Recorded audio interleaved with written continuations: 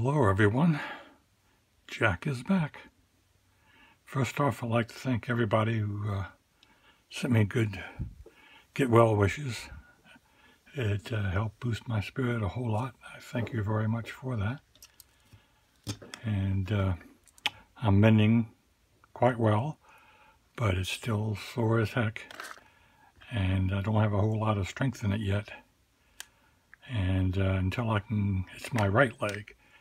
Until I can get flexibility and strength in that, I'm not going to be able to drive. And the way it's going now, it's probably going to be probably another month before I'll be strong enough to drive safely, which is good.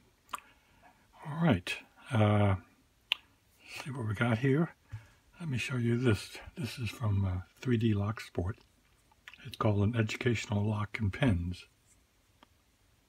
And real neat little device.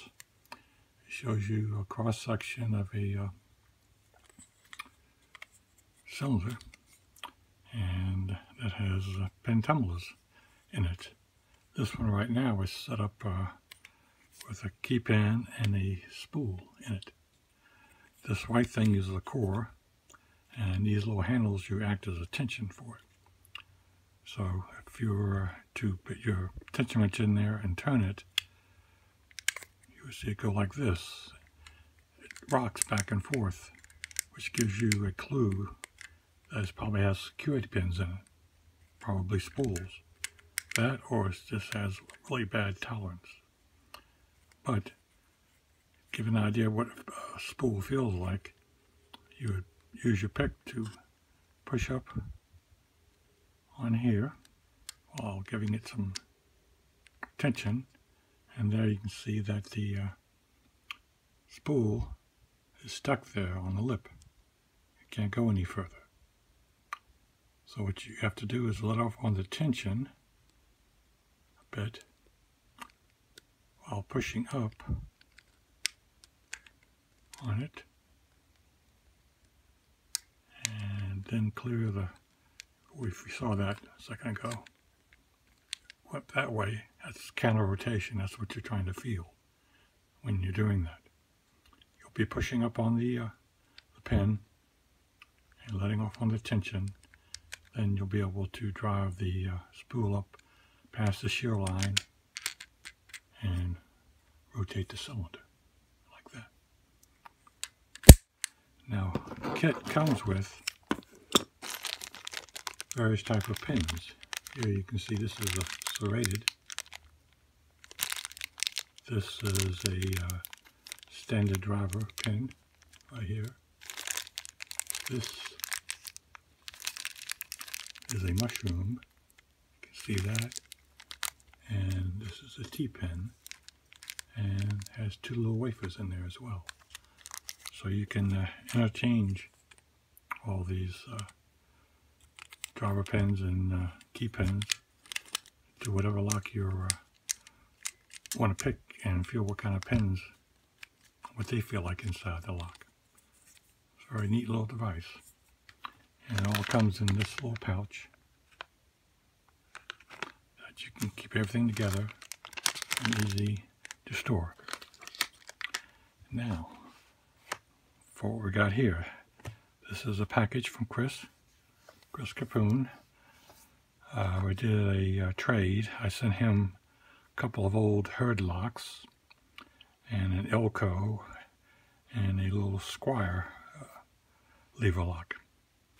And he was going to send me some locks, hopefully lever locks, I think he was going to send me, which we will see. Let me get this open.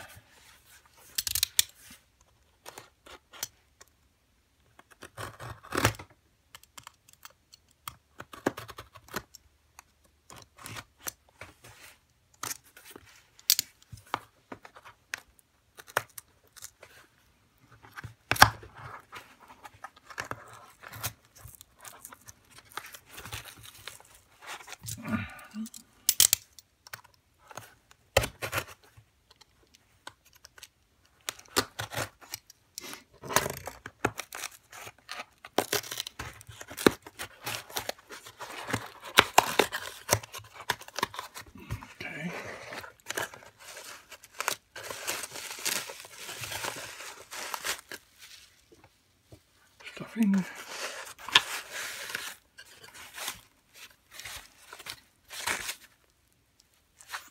Pull. Thank you, Chris. I would never thought of that. Very easy.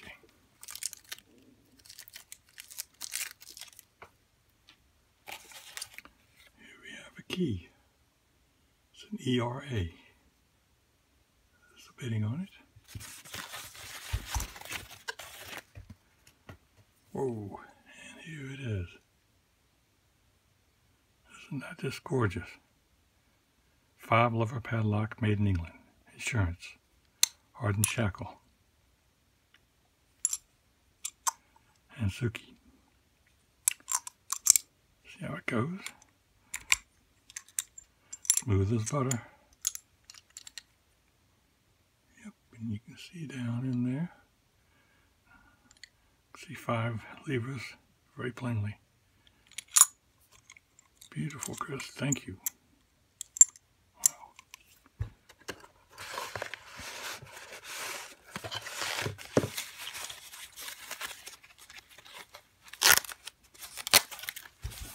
Another one.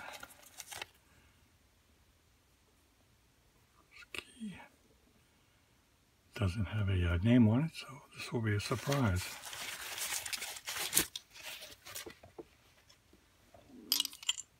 A sterling 6-lever. Look at that. Hardened steel shackle. Beautiful finish. And picture of Suki on there. And that means that he's picked these. So that means I have hope that I might be able to pick it myself. It is smooth too.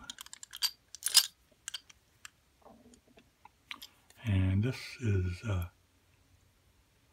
has a piece of metal here that blocks the levers that you can't see them.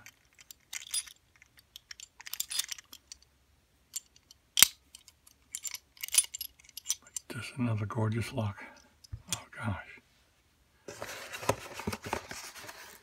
Wow. Thank you, Chris, for these. They're beautiful. He also has my battleship that I sent him along with the other locks, because the key stopped working for some reason or other. Just wouldn't unlock it. And I tried picking it, I couldn't pick it at all. So he's going to work on that for me and see if he can get it to unlock and open, and I can pick it again. But in the meantime, as I'm convalescing, I shall be working on these two. I tell you, just gorgeous, Chris. And thank you guys for watching, and I hope to make another video soon. Good night.